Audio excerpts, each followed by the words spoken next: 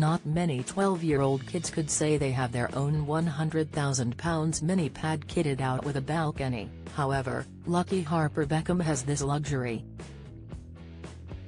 The youngest of the Beckham brood, Harper 7 has her own treehouse within David and Victoria Beckham's Cotswold estate, with her parents putting in planning permission just a year after purchasing the property in 2016 to build an impressive treehouse for their 4 children to use.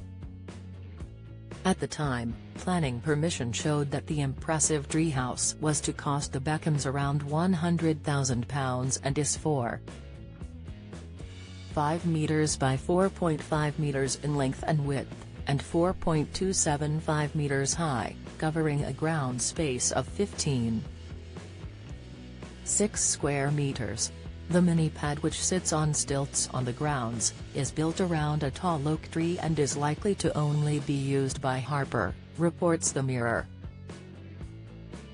Harper is the youngest of the Beckham children, alongside brothers Brooklyn, 24, Romeo, 21 and Cruz, 18.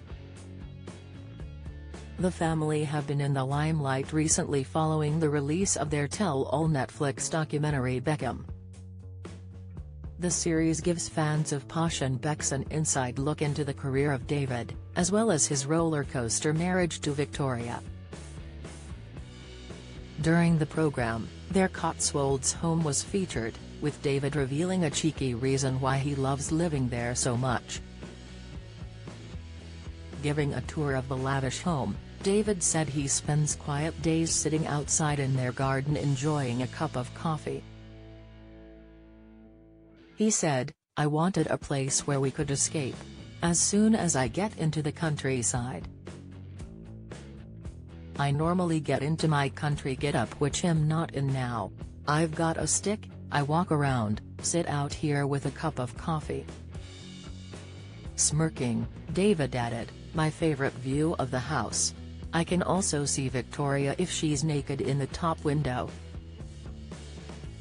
It looked into David's footballing career from Manchester United to Spain before he moved to the US, where he played for LA Galaxy and started his own club Inter Miami.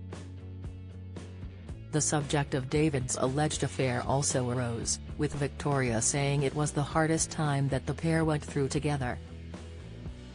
Back in 2004 it hit the headlines that David apparently had an affair with Rebecca Luz, who used to work with him at the time. Director of the documentary series, Fisher Stevens asked Victoria if that was the hardest time in their marriage, as she replied, "100%. It was the hardest period for us. Because it felt like the world was against us. And here's the thing, we were against each other, if I'm being completely honest." Join the Daily Records WhatsApp community here and get the latest news sent straight to your messages. You know, up until Madrid sometimes it felt like us against everybody else. But we were together. We were connected. We had each other. Speaking about the affair allegations himself, David said, "There were some horrible stories that were difficult to deal with. It was the first time that me and Victoria had been put under that kind of pressure in our marriage. He has always denied any cheating accusations.